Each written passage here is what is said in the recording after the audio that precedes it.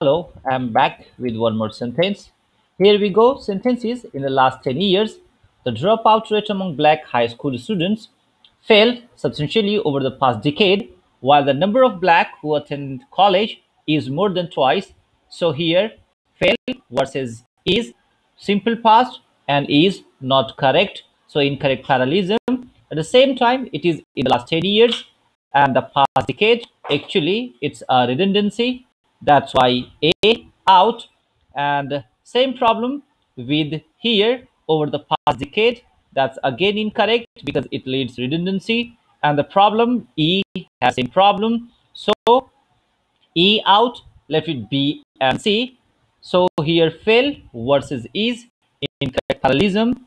That's why C is correct. Why? Because has fallen and has more than doubled. That's correct parallelism. So C is best choice.